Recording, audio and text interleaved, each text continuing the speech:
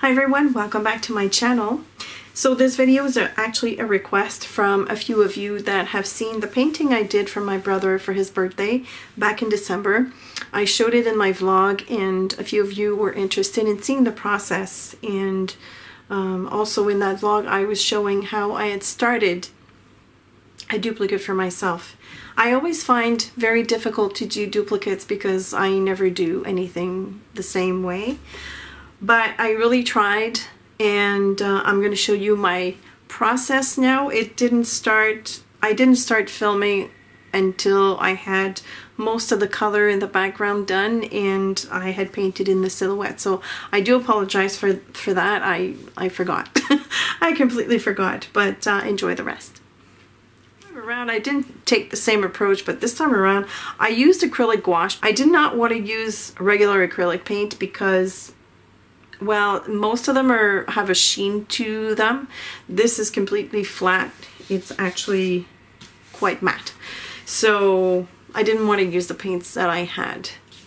I hope that when I remove some of that watercolor with through the stencils, that this is going to stay there. It's going to be an experiment. So now I'm at the point where I want to darken up the sky a little bit. I wasn't sure what color to use exactly. I'm gonna go towards a lunar blue probably. I'll try it anyways and we'll see what that gives me. I'm gonna start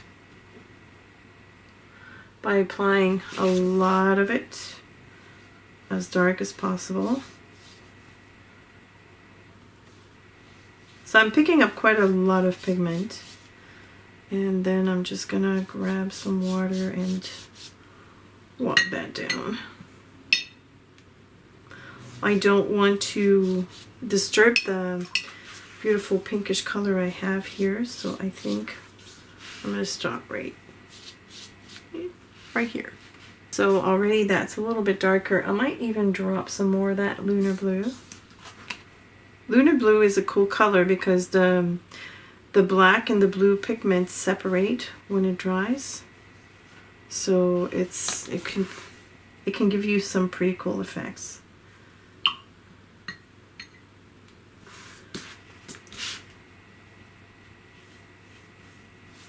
Okay, I'm gonna have some streaking, so I better stop here. Actually, let's just go down a little bit further.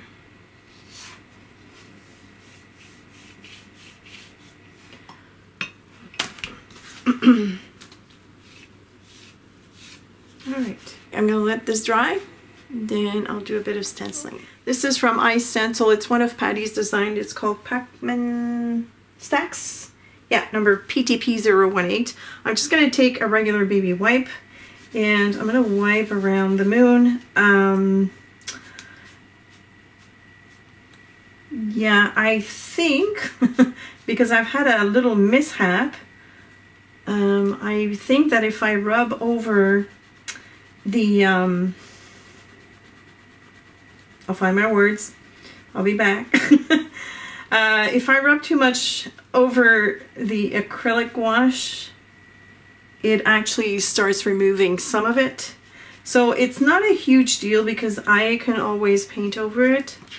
But I'm going to be very careful. I do want to have that clear patch right there in between us. And the glow has to be quite strong. But also at the same time my paper is pilling, so if I do this too much it's definitely going to damage the paper.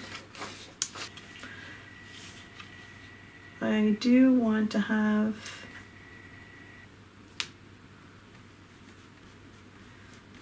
something more visible around my shape.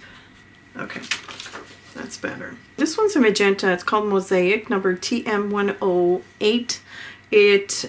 I will list the supplies in the description of the video.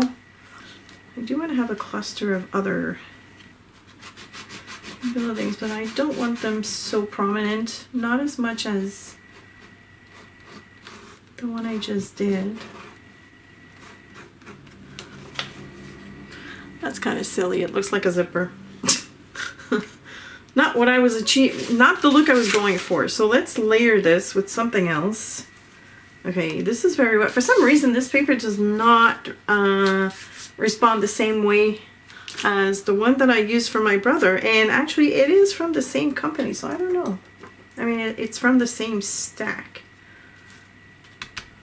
It's a little wet.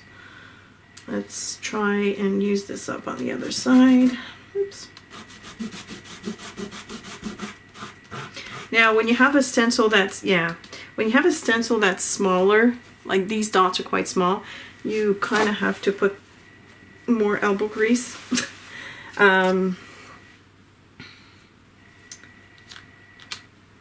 Here, I may have to let the water react a little bit longer.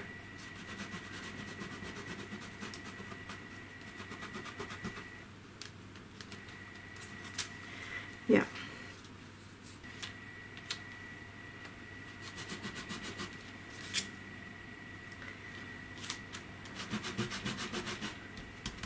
At this point, I'm just layering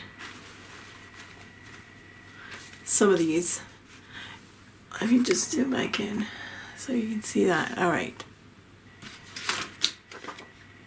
I love this stencil so much. It's no secret. I really, really like Patty's stencils.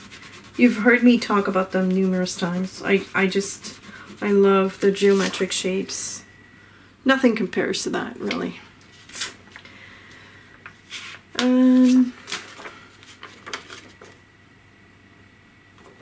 Oh, I like this as it goes from small to big.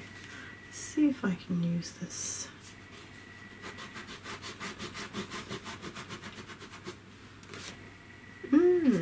Interesting.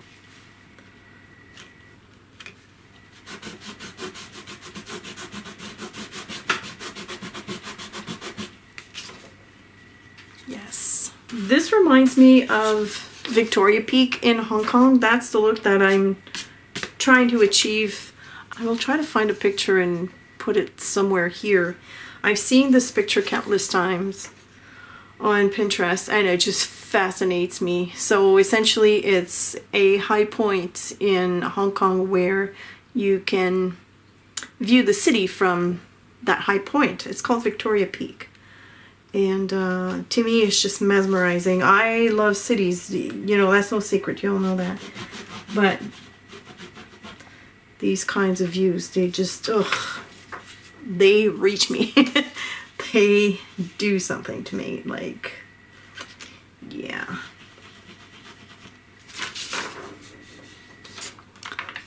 Alright, I do want to add some in between these silhouettes because otherwise it doesn't look real.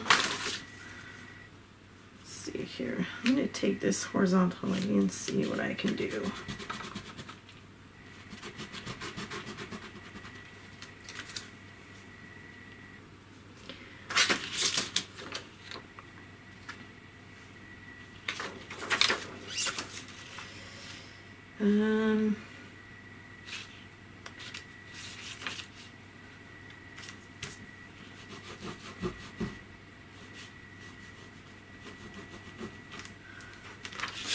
Whoa.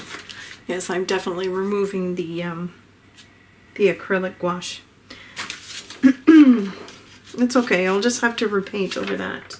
While I have all this dirty and stuff, instead of repainting it right now, I'm going to add the stars in the sky. For this, I'm going to use my Copic ink,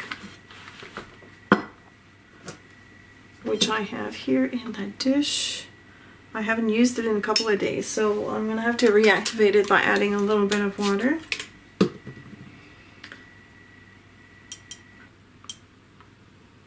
I have a floofy here, which I don't want.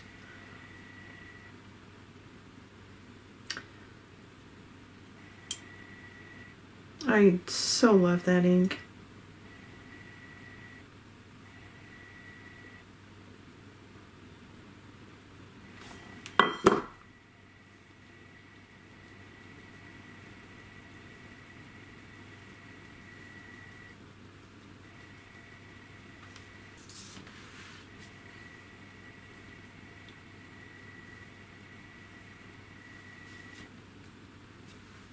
Alright, and now I need to do the constellations.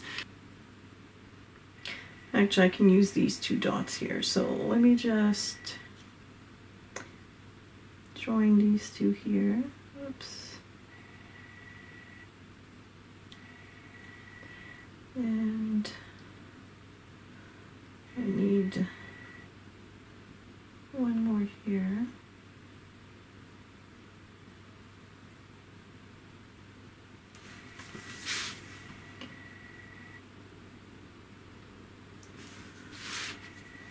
And here.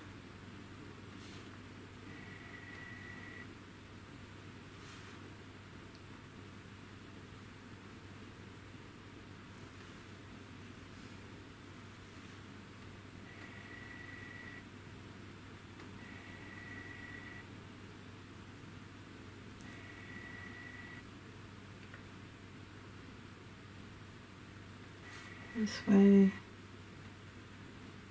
and that way. Kind of is like that. And Aries. Actually, some people kind of join these two as well, so I'm kind of like gonna do like an incomplete line. I've seen it done both ways. And for Aries, let's see here. Let's start it here.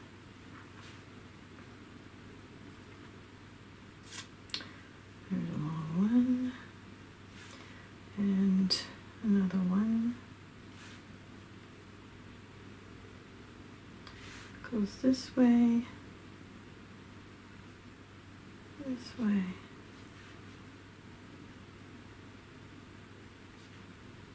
And then a little one here. All right, there we go. So I have a piece of acetate. I just dropped a little bit of that black gouache, and that's what I'm using, Acryla by Holbein. I'm just gonna mix it a little bit. I'm using an acrylic brush. I don't wanna risk the chance of messing up my watercolor brushes.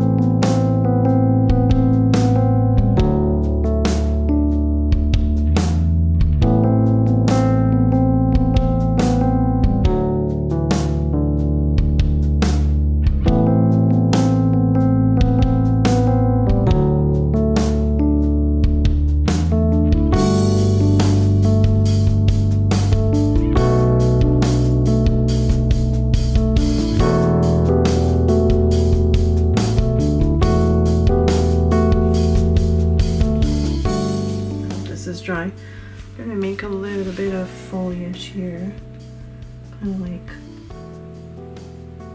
maybe a little bush of some sort.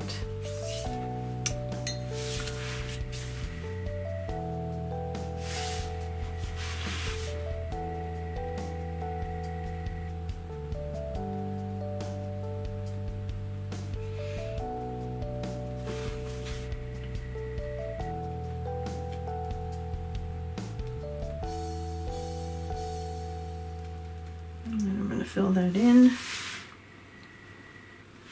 It looks kind of wonky right now, but when I remove the tape, it will make more sense.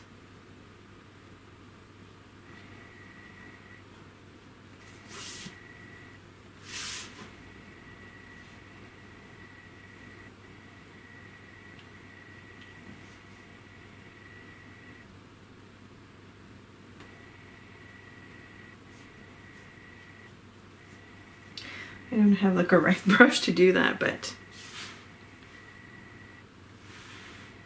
I think it's enough like this.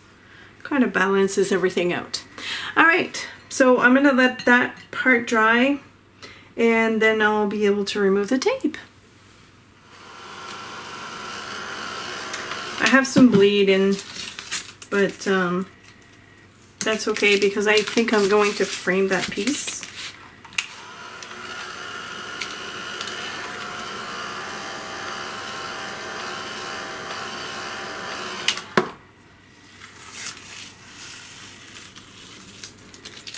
I do like how it turned out. However, I feel that my brother's painting has a little bit more of a bright tone to it.